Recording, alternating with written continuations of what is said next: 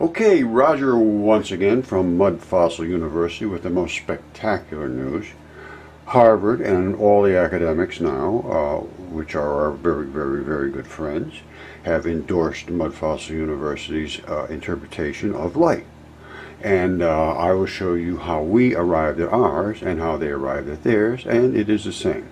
Now, this is what I am saying is a light particle. And we are seeing it quite obviously as a disk, and it is elongated and obviously being sucked into this particular orifice, which is a venturi. It consists of two drums. Now, I will show you what they presented from academia, and it is literally the same thing, and we are thrilled and we thank them so much because we sent this out a few years ago. Didn't hear any response and thought it was just tabled. And now all of a sudden it is it's showing up everywhere. So this is just fabulous news. Thank you so much, Harvard and the rest of you. Okay, my good friends, as always, Mudfossil University making sense out of the nonsense. Now, simultaneous observation, quantization, and the interference pattern of a plasmonic near field. A lot of words, and I'm going to change them into a lot of meaning. Okay, simple, quick, and easy. A beam of electrons, which is nothing more than light, shot through a graphene grid, which is gold wires are in the grid, and because the wires have rounded edges, they create what's called a venturi in through here, and in each one of these little squares is going to spray out electrons, because they're being forced into a higher energy to get into that little restricted space because of that curved nature. And we did this years ago. Rodney Warren's been doing this for many years, and I hooked up with him a few years back and did the particle theory on it, because he was just making experiments, and I realized what he had, and I went through the theory of it, and now we put it out there to the world a few years back and heard nothing about it. But now they've I mean, it's identical. Now, so we did the same thing. We shot a laser through two drums of steel, and they created the same thing. It creates a curvature that comes down like this. So the light comes through it, and it has nowhere to go, and it has to restrict into that curvature, just the way it works. Now, let's look at the way they show light and the way we show light. It's the same thing. We're showing the same thing. So they're coming through theirs, and there's the graphene disk, and then it showers the electrons down. They're showing these different wavelengths they're getting out of it. In the center, they're getting the big wavelength. Look at this. Particle, particle, particle, particle, particle. What do we got here? There's no difference. That's in the middle. Over here, what do they have? They have the exact same thing. Over here, what do they have? Same thing. Over here, they only have very light ones. Same thing. It's like they took our pictures. They changed them. I don't know how they got the exact same identical pictures. They're really identical.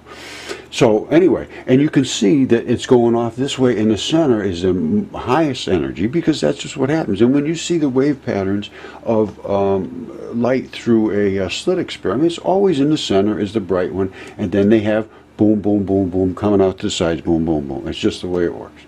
And so this is exactly, look, that's the way wave patterns come out, because it's coming through here. Well, it's coming through this way as a circle. So some of it goes this way, and then on the other side of the wave, some of it comes back out this way. But most of it comes through the center. So think about it this way. It's coming this way, round, around, around. In the back of the wave, the ones come out this way. But if it comes and it hits on the front of the wave, they go out this way. Simple as that. All right. So there's nobody can. So now our MFU, and well, it's my particle theory, but under the MFU banner, we have proven everything we've ever said, and now Harvard is our best friend because they proved everything we've said after we proved it. So thank you, Harvard, and thank you all the rest of you. Max Planck and all the rest of them. You've been marvelous. We love you. Thank you. This is the chaos directly above the accelerator, coming out these white, and they turn into this, and then they start to go into their normal disky patterns. It's like that. Okay, once again, Roger, and this time I'm just going to explain to you that I have dozens and dozens of videos on energy and the unified field theory and particles and water and sonoluminescence and all kinds of stuff. Now, this is where, see, I mean, this is the nature of light. It spins like this. So when you look at it, that's a wave. You see it? But the particle is the tip of it. When we take the pictures, we're taking pictures of light that is in motion. So we're seeing this whole strobe, but really the tip is here. This is what really is happening. So you got to come out here and look at all this stuff. But I'm just going to tantalize you. I'm going to lead you into temptation. Hold on one second. All right, you saw the red laser. The accelerator is over here. It's coming out, and these are the particles we see only in two waves. These are the waves, boom, boom, boom, and as they slow down, you pick up that, and then they change into their normal patterns, like the stagecoach. All right, this is better detail. Now, coming out of the accelerator, you see coming out of here, they're globby little, blurry little white things, and then they turn into the still blurry little white things. That's a wave. This is a wave. Then you see two waves of these structures, and then you go into this structure here. Now, they look like little toruses or something like that, like a flip-flop of energy somehow. That's all I can tell you. See what I see? You see what you see. And it needs to be examined. But everything falls into place, exactly identical to what they're saying. So these things are not just something out of somebody's imagination.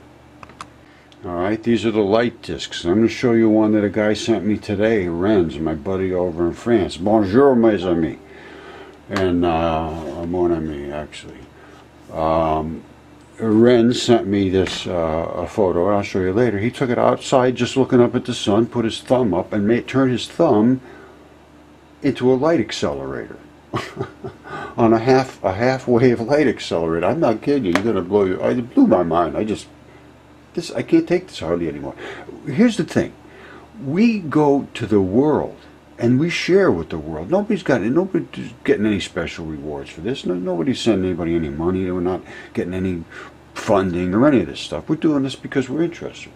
So my point being is I put up something, and before long I've got 20, 30 people actually contributing true, actual information that relates.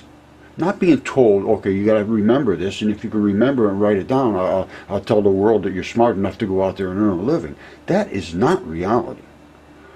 This is reality, and we're changing the way the world learns at Mudfossil University. So let's go into a little more learning. These are the light discs. That's the accelerator. Particles are coming out at different intensities, therefore different colors. That indicates the frequency. It's fully understood. And these are the different colors, and you can even see the densities increase as the color gets a different hue to it, which indicates that the frequency is faster, which means that the spin is faster. Zzz. These are going, that one's going, that one there is rocket ship. You see that one?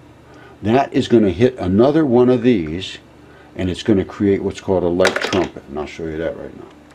Right, I showed you the rocket ship particle. That's what you see here. That's a rocket ship particle, I'm calling them. They're extremely high energy, highly motivated to go forward at an extreme speed and mass compared to this. When they hit another light wave, and that's all this is a light wave. This is not nuclear particles. This is light you see that's floating through the air. And that disk in its architecture, as you can see, the architecture continues on, these little stripes, but what happens is as it slows to the normal disk, it gives off a light trumpet, a little tiny disk.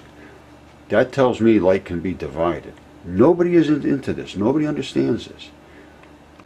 Okay, once again, strangest of the strange, I have a group called Science Theory Challenge on Facebook.